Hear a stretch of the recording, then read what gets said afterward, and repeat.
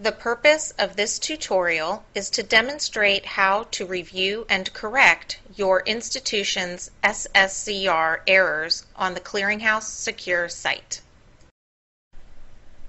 After logging in to the Secure site, select the Student Reporting tab and then select the Enrollment Reporting text link.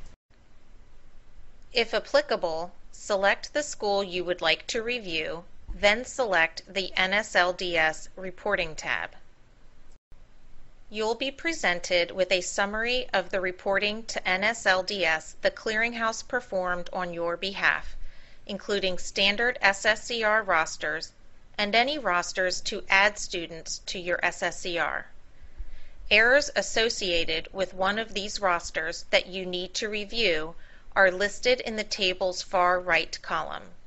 To select a roster, simply select the hyperlink in its row, which appears under the Number of Students with Errors column. The Error Response Processing detail will be displayed, including each student with an associated NSLDS error code. Near the bottom of the page, you'll find a hyperlink to a list explaining each NSLDS error code. When you are ready to review and edit a particular student, simply select the corresponding hyperlink. A list of all of the error codes associated with that student's record is displayed at the top of the page, as well as a link to contact the Clearinghouse if you have any questions. Below that, the student's record is displayed for your review.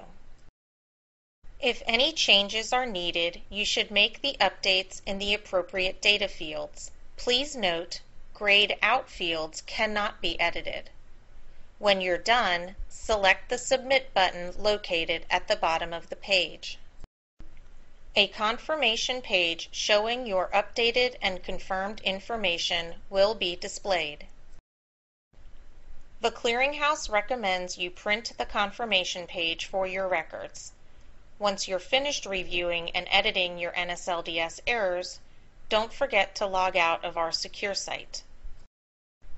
For more information on SSCR error corrections, contact the Clearinghouse at SSCRerrors@studentclearinghouse.org.